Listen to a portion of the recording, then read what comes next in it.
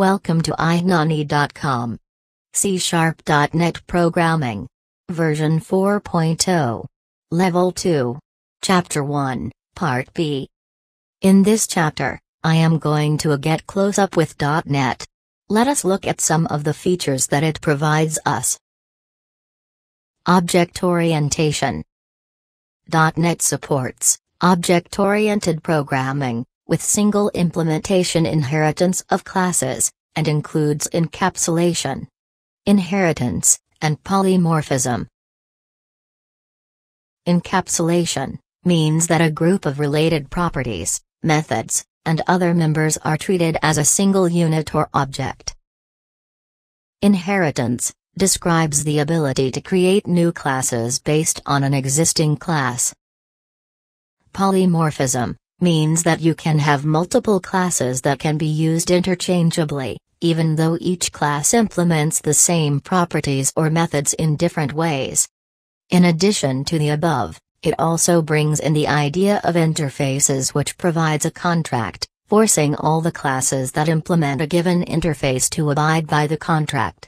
The classes must implement the methods and properties that are specified by the interface. I am not going to get into more detail with this topic here.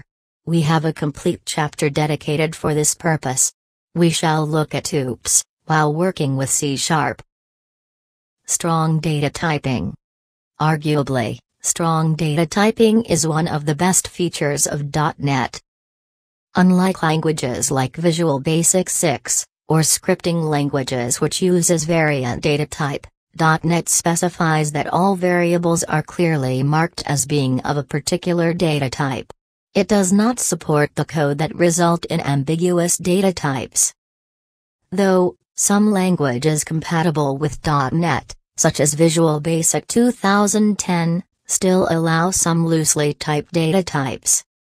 But when that code is compiled, the compilers behind the scenes ensure that the type safety is enforced in the resulting intermediate language code. Also, managed C++ still allows pointers to be used, but then, the resulting code cannot get the benefits, like garbage collection, etc. Strong typing versus loose typing. A type system is said to feature strong typing when it specifies one or more restrictions on how operations involving values of different data types can be intermixed.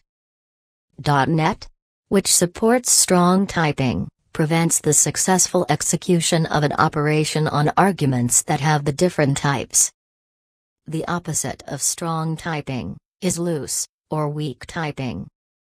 Weak typing means that a language implicitly converts or casts data types when used. Consider an example to demonstrate the weak typing using the variant data type. var x equals 5. In the above statement, x is an integer. var y equals 10. In the above statement, y is a string. X plus y. When we execute the above statement, the result differs between strong-typed language and weak-typed language. In a strong-typed language, when we try to build the above code, it throws an error and we can find out the error and fix it appropriately. In a weakly typed language, the result of this operation is unclear. While in some languages, such as Visual Basic, the result would be 15. The system would convert the string 10 into the number 10. In other languages such as JavaScript, the result would be 510. In this case, system would convert the number 5 to the string 5 and then concatenate the two. In both VB and JavaScript, the resulting type is determined by rules that take both operands into consideration. In JavaScript, the order of the operands is not important, and by using the plus operator on a string and a number results in a string, where y plus x would be 105. In some languages, the type of the resulting value is determined by the type of the leftmost operand only. Looking at the scenario we saw in the previous slides, we can say that, using loose typing, will enable a user to write code faster, and makes it easier too. But, it also returns results that we can't easily predict, and may also result in getting errors at runtime. In a strong typed language, though it might require us to write a little bit more code, we can be sure of the result, and any type errors are caught while building rather than at runtime. I would prefer to go with strong typed language, and write more code, to get proper results, and sort out any errors at build time rather than at runtime. Also, in terms of performance, a loosely typed language needs to do more work trying to figure out how a data type should be interpreted, while for a strong typed language this interpretation is not required, leading to improved performance. In .NET, which supports strong typing, the compiler catches all wrong data type errors, and it would take a programmer just few clicks to find and fix the errors. Using Visual Studio, we will get to know that there is a problem, the type of problem, where it is, and a click is all it takes to take you there so that you can fix it. Compare this with a loosely typed programming compiler, where you will have to run the application. When your application throws an error, get back to the code, make the change, compile and execute and continue with the process again. Type safety in C#. C# is primarily a strongly typed or type-safe language, wherein data types can interact only through protocols they define, thereby ensuring type safety. For example, in C#, you cannot interact with a string type as an integer type, without typecasting the same. In addition to the dynamic type safety, enforced by .NET CLR at runtime, C# also supports static typing, wherein the language enforces type safety at compile time.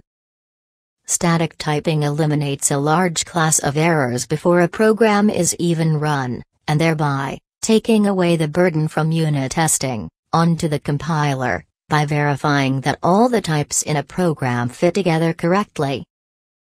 Static typing makes large programs a lot easier to manage, more predictable, and more robust.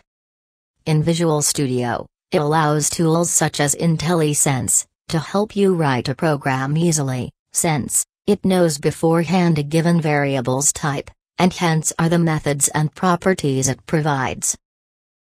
Although C# version 4.0 allows parts of your code to be dynamically typed via the new dynamic keyword, still C# remains a predominantly statically typed language. In the next video, I will continue with the topic language interoperability, which is one of the highlights of .NET platform, and how C# plays its role in language interoperability. If you have any questions or need more information on a part of this video, please use the forum at ihnani.com. We will be happy to help you. You can find a lot of free video tutorials, training materials, how-to videos and much more at our site www.ihnani.com. Check out the forum topic related to this tutorial on the site for all your questions.